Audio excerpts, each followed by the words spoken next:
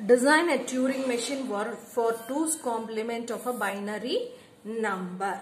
Now let us see how we'll find a 2's complement of a binary number.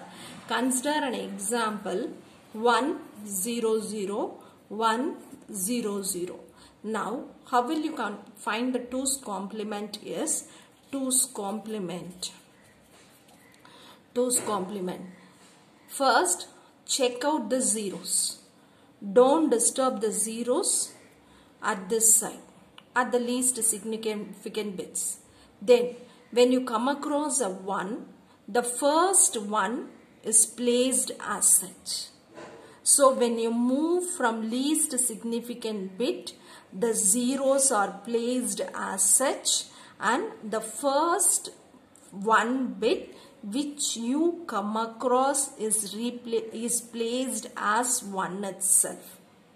The remaining all 1's complement is considered.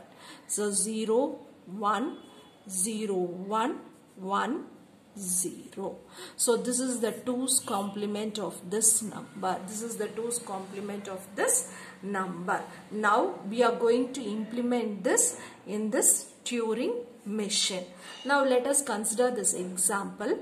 Now in the tape I'll have my series like this. Now my tape header will be here. Okay, now my tape header will start moving right. It will start moving right until it encounters a blank space. Until it encounters a blank space. So 1 0 0 1 0 0 B. Now until it encounters a blank space, it moves. Once it encounters a blank space, it moves left. It moves left. If it comes across zeros, no disturbance, zeros is placed as 0.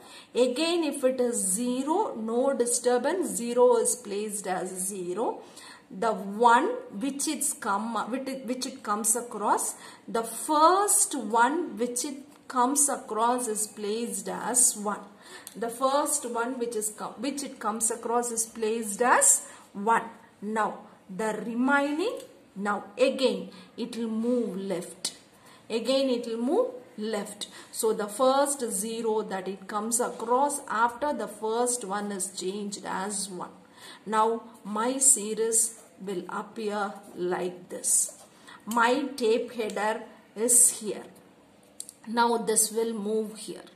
Since it has crossed the first one, all the bits has to be changed. So this 0 will be changed as 1. So now my series will look like this.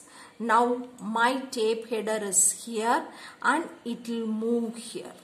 It will move here. So this one is replaced as 0. This one is replaced as 0 and my series will look like this. Okay. Now this moves and stops until it encounters a blank space. So now when it comes across a blank space, it stops and the number is this. Okay, now we are going to frame a Turing machine, design a Turing machine for this. What is the initial state? Now when it is Q0, when it comes across any number of zeros, any number of ones, never mind, it will move right until it encounters a blank space. Once it encounters a blank space, it starts moving left. Okay, so this is my Q1. Now, when it moves left, if it is zeros, when it moves left, if it is zeros, zeros are maintained as zeros and it will move left. Okay, zeros are maintained as zeros and it moves left. Then, if it is 1, the first one that it comes across is placed as such. The first one that it comes across is placed as such, and that is my Q2 here, this state.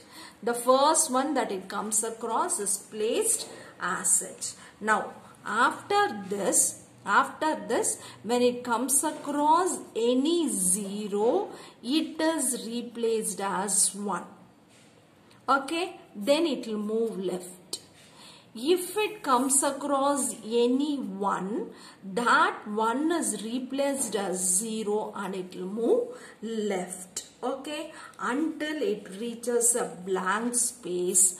Until it reaches a blank space, it moves. Once it reaches the blank space, it starts moving right. That's all. Okay, so this is the end state that you come across, which is Q